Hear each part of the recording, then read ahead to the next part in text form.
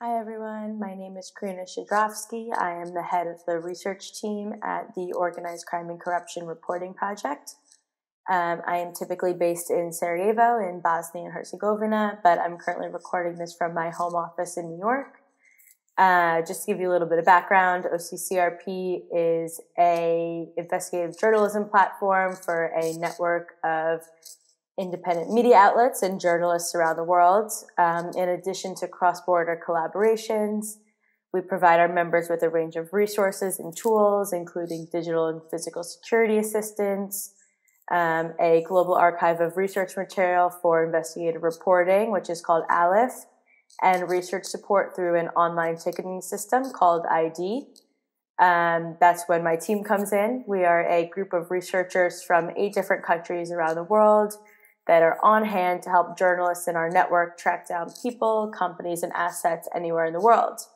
In addition to my role as the head of the research team, about 2 years ago now, I led the Dubai's Golden Sands Project, which was a cross-border investigation that took a leaked property database from Dubai and used it to tell the story of the emirate as a safe haven for money laundering and corruption.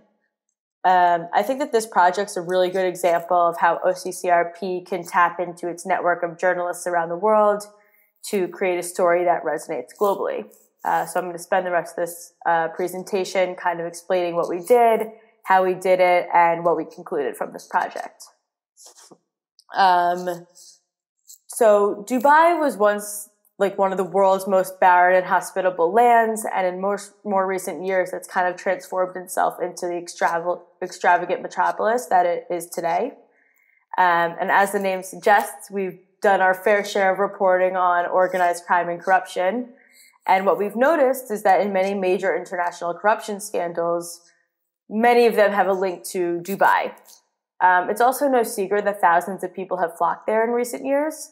So what we set out to do was understand exactly what it is that Dubai has to offer that makes it such an appealing place. And after months of reporting and research and talking to dozens of experts, what we found is that it's actually a combination of a few different factors. The first is that Dubai is the epicenter of the world's gold market. It accounts for about 25% of the global trade. And it's basically the easiest place in the world to move and sell gold with essentially no questions asked about its origin. Dubai is also a hub for several different types of money flows that are vulnerable to abuse. This includes informal remittance services. There are also more than 20 free zones in Dubai, which provide a number of incentives for international investment. Some of these incentives include the allowance of 100% foreign ownership, the complete repatriation of capital and profits, and of course there's tax exemption. Basically, business in these zones is really loosely regulated, so it's a really easy place for smugglers to avoid customs and tariffs. There's also the ease in which foreigners can obtain visas to the UAE. Basically, when we were doing the reporting for this project, 91% of Dubai's population of almost 3 million were expatriates. And what we found was that the easiest visa that people could get was this property investment visa. And basically an investment of about $300,000 US into Dubai property will buy you a residency visa, which is renewable every 2 years and extendable to family members. And with this visa, it gets you access to banking services and corporate vehicles, both of which can provide legal and financial secrecy. And then there's, of course, the crown jewel and what we're going to be speaking mostly about today, which is the Emirates' booming real estate market. People aren't only flocking to Dubai to live there, but they're also buying property as a good investment. The real estate sector in general has contributed majorly to the economic growth of the Emirate and also just of the UAE as a country. For example, as of 2016, the construction and real estate sectors in the UAE have contributed 20% to the country's GDP. At the time that we wrote this story, the Dubai Land Department reported 69,000 real estate transactions worth over $77 billion that year, and more than half of those investors were foreigners. So basically, authorities have created a lot of incentives to attract investors from all over the world, and it's these incentives that actually make it really vulnerable to money laundering. Based on our reporting, we found that purchasing property there is really easy and it's a simple process. There are a few questions asked and there's very little due diligence done. An OCCRP reporter actually went to 7 different real estate agencies in Dubai, acting as a potential buyer. And what they found was that most agents actually preferred cash and there were no rules or requirements before buying property as long as they could pay the price of the property in question. And, you know, while it's becoming more and more difficult to move illicit money through the international banking system, as there more and more rules and regulations are kind of, fortunately coming into play, there's still very few curbs on money laundering into real estate. What I find also really interesting is that you actually have more to gain when you launder your money this way, because it'll cost you like 10 to 20% of your total if you put your money through other economic sectors. But if you put your money into real estate as an investment, you actually can make a profit. And what we also found about Dubai is that it's not only about turning a blind eye and refusing to ask questions about the origin of money. We've actually found blatant examples of real estate professionals helping their customers launder cash. In one example, a former representative at one of Dubai's major property development companies in Dubai told us that his organization engaged in these fake deals to help their customers launder money. The way that it worked is that a client would walk in carrying a bag of millions of dollars. They would then buy property and then weeks later cancel that transaction. And then the refund would actually come through a bank, which essentially just cleans that money. And, you know, development companies, it's in their interest to do this because in this case, the clients actually pay a commission of like 30 to 40%. 5% goes to the broker, 1% to the salesman, and the rest of the money just goes to the owner of that development company. So obviously all these features combined make Dubai a really attractive place for anyone who wants to park large amounts of money. And on top of all of it is the Emirates penchant for secrecy. There's no public land registry, so no one can go and check who owns property there. And that's why I think that this project and this leak that we got was so valuable and important. So I'm just going to quickly talk to you a little bit about the leak that we got and what it contained. A nonprofit organization in DC called C4ADS gave it to us. It was a group of spreadsheets, pretty much, that was maintained by real estate professionals of property and residency data. Like I said, there's no official record of this, so this is basically the closest you can get to seeing who owns property there. This specific leak was maintained between 2014 and 2016, and it contained 54,000 addresses, the names of 129,000 owners, both current and previous. Basically, the data sets, most of them were for real estate developments, but some of them were actually documented land sales. So it actually lists the name of the buyer and the seller. And these people identify themselves as being from 181 different countries around the world. I'll get a little bit more into the data later, but I just wanted to give a quick overview then. And after going through all the data, what we found is that a list of names that basically prove the open secret that the lack of transparency, light regulations, and seeming disinterest in the origins of the money that ends up there have made Dubai a haven for people who want to hide their money. Some of the names include criminals such as Othman al-Baluti, who allegedly runs a cocaine import business from the Belgian port of Antwerp. There were sanctioned individuals like Rami Makhlouf, who is the cousin of Bashar al-Assad, who was sanctioned in 2008 for benefiting from corruption within the Syrian regime. And there were politicians, such as members of the ruling family of Azerbaijan, the Aliyevs. Basically, this confirmed what we already knew about the Aliyevs based on a 2010 Washington Post report that claimed that Ilham Aliyev, the president of Azerbaijan, Ilham Aliyev's children, Haidar Aliyev, who was 11 at the time, and his sisters had bought 17 properties in Dubai that was worth $86 million. So this database basically confirmed that, but what it also showed us was that the Sofitel Hotel, which is located on Palm Jumeirah, was owned by a Dubai-based company called Sahra FCO. And what we actually learned from a previous investigation called the Daphne Project, which was a collaboration of 18 news organizations that basically set out to continue the work of Maltese journalist Daphne Caruana Galizia, who was killed by a car bomb in 2017. And as part of that project, journalists were told that that company in Dubai, Sarah, was jointly owned by Leila and Arzu Aliyeva, the two daughters of Ilham Aliyev. And besides that Sofitel Hotel, this database also showed that Sarah owned 16 villas on the nearby Jumeirah Island, where villas cost an average of $2.5 million each. And I wanted to specifically highlight this case of the Aliyevs because, while they're stashing millions of dollars into real estate abroad, they have this known history of forced evictions in their country since 2009. Where basically hundreds and maybe even thousands of families have been displaced from their homes, oftentimes without much warning and rarely ever with fair compensation.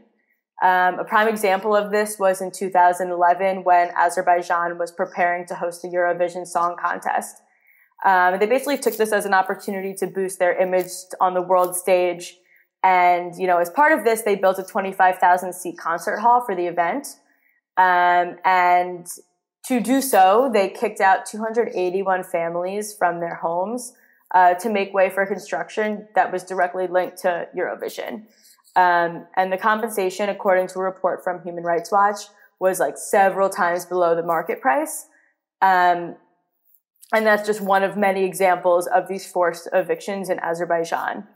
But yeah, anyway, back to the project that I was talking about. I'm going to talk a little bit about how we did it, right? And kind of step by step how we went through this process. So first, we obtained this data from C4ADS in the form of dozens of spreadsheets, like I had mentioned earlier. Each spreadsheet was for a property development in Dubai. The biggest challenge here was that each spreadsheet was actually formatted differently. The columns were in different orders. Some of them contained prices of the property. Some of them contained sizes of the property. But basically, it wasn't consistent at all. But almost all of them actually contained a property code for the property in question, the name of a resident or owner of that property, some sort of contact information, and in many cases, the nationality of that resident or owner in question. So this is when our data team kind of came in to help. And what they did was they took the nationalities and created separate country spreadsheets. So each country basically had its own spreadsheet of residents in Dubai that were from that country. And we took those country spreadsheets and distributed them to our partners around the world who are familiar with names of people of interest. And they went through the data manually and sent back to us names of people that they thought were potentially interesting. On top of those names, though, there were also still thousands of names that didn't have a nationality listed. And there was just way too many to go through manually one by one. So again, our data team took this list, and what they did was they cross-referenced it against some interesting data sets that we have in Aleph, which is that global archive of data that I mentioned in my intro. Some of these data sets included PEPs lists, sanctions lists, Interpol's most wanted lists, etc. And that was kind of a good way to narrow down some of the names and find some interesting people. And then there are also some cool examples of what local journalists did in their own countries. Our Norwegian partners, for example, went through that list of names that didn't have a nationality listed, and they searched for little indicators of people that were from Norway, despite not having listed that as their nationality. So they searched for phone numbers that started with +47, which is the country code for Norway, or for email addresses that ended in .no, or for addresses that had zip codes in major Norwegian cities. And by doing that, they actually came up with a pretty long list of Norwegians who didn't actually list their nationality as Norwegian, but were in the data nonetheless. So yeah, after sending it to member centers, cross-referencing the data through our data sets, we ended up with a list of about 500 names of potentially interesting people. And that's kind of when the data part of the project ended and the research part began. And it was a pretty difficult process. We couldn't just publish this list of names of 500 people. What we had to do was confirm that these were people who we thought that they were and not just someone with the same name. So we embarked on this months-long research initiative, basically using the data that we had, which was the phone numbers, email addresses, and home addresses provided in the data to confirm who these people were who we thought. And unfortunately, a lot of this contact information that was in the data itself belonged to the real estate agents who actually helped them purchase the data. But in a lot of cases, this identifying information proved to be extremely valuable. We ran it through a bunch of databases and did a lot of open source research to basically confirm that these people were who we thought. And what we ended up with was a list of 100 criminals, sanctioned individuals, and politicians and their relatives that we confidently published that we know sought refuge in Dubai. We also gave all of these people the right to reply. We reached out to every single one of these people, explaining that this is the information that we have, and we have this. We know that you own property here, and etc. Usually, it's put us in an interesting position because usually when we have a leak like this, we kind of can go to them with confidence. But in a lot of these instances, we knew that it was someone with the same name, but we weren't actually sure that it was them. And if we didn't get confirmation from them, unfortunately, we just couldn't then publish the data that we had. But anyway, like I said, we ended up with a list of 100 people that we published as an interactive map that shows where in Dubai they own property and a little description of who they were and why we thought they were of interest. And in addition to this map of property and this database, we also published multiple stories that kind of went into more detail about some of our findings. I provided the links to all of them at the end of this presentation, but I'm going to briefly just mention one of them. Our partners at Finance Uncovered in the UK found properties connected to the former Nigerian oil minister Daniel Etete, who is facing various corruption charges in connection with a 2011 deal known as OPL 245, which involves Royal Dutch Shell and Eni of Italy. And investigators have spent years trying to figure out where hundreds of millions of dollars from this deal have been stashed. And basically, Etete's name on this list suggests that he may have actually used his share of the $800 million he got from this scandal to buy 2 luxury properties in Dubai. Another cool example that I wanted to highlight, basically just to show that, as with many data sets that we get at OCCRP, we're actually able to keep uncovering more stories after the initial project that we published. So in this case, at the end of last year, we published a story with our partners at RFERL and OCCRP Member Center Kloop about an underground smuggling operation in Central Asia, which implicated the former head of customs in Kyrgyzstan. And basically, a whistleblower had described this operation in detail and provided troves of supporting documentation to back up his claims. And one thing that he told us was that he pointed to Dubai investments as further evidence that the Abdul Qadir family, which is the ringleaders of the smuggling operation that's the center of the story, and Kyrgyz officials actually worked together. But in this example, he actually didn't have any evidence to back up his claims. But luckily, we had this database of property ownership in Dubai, and what we found in it was that the wife of the customs official and the Abdul Qadir family were actually co-investors in a 5-story building in Dubai. This was actually the first documented proof that the 2 families were ever in a formal business partnership together. And in this data, we also found additional properties in Dubai that were linked to the wife of the customs official that were worth a total of $12 million, which is way more than a Kyrgyz customs official could typically afford. So in addition to all the really cool projects and stories that came out of this data, I wanted to point to some of the concrete impacts that came out of it as well. In one example, in Armenia, our member center had connected luxury real estate in Dubai to Armenian government officials. And the prices of this property was at odds with their positions and the known salaries that they made. Days after they published this article, the head of the Department of Economic Security and Anti-Corruption at the National Security Service there reached out to them asking for more information. And a few months later, they also received the same type of request from the police there. Though they didn't have any extra information to give them, what this told them was that, authorities were actually reading their story, paying attention, and following up. And this February, they actually learned that prosecutors launched a criminal case against one of the officials that was the subject of their story. And they're investigating him for reporting false information and hiding data subject to a declaration.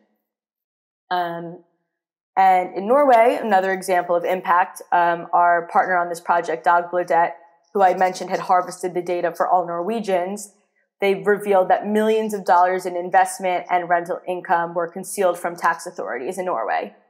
What they found, they FOIA'd tax authorities in Norway, and what they found was that only 40 properties in the UAE were reported to Norwegian tax returns in 2014. But in the data that we had from Dubai land ownership, there were more than 80 properties linked to Norwegians just in the emirate of Dubai alone. So they published the story, and since publishing in January 2019, tax authorities told them that more Norwegians have actually been coming forward to report their property abroad, several even in Dubai. And then just one more piece of impact that I kind of really want to highlight comes out of the Global Anti-Corruption Consortium, which is a strategic partnership between Transparency International and OCCRP that has the purpose of combining investigative journalism with civil society engagement to kind of get the most impact out of the stories that we do.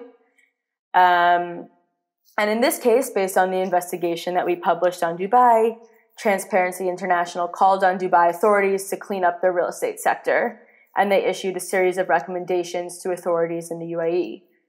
You can find all of the recommendations, again, in the link at the end of this presentation. But one of the recommendations that I kind of just wanted to highlight was the importance of open land and beneficial ownership registries, which are databases holding information on who controls and benefits from certain companies. Making this information public is a really important step in decreasing the risk of money laundering in places like Dubai. If people knew that the public could see who owned this property, maybe they wouldn't be so quick to go and purchase it in the first place to hide their money.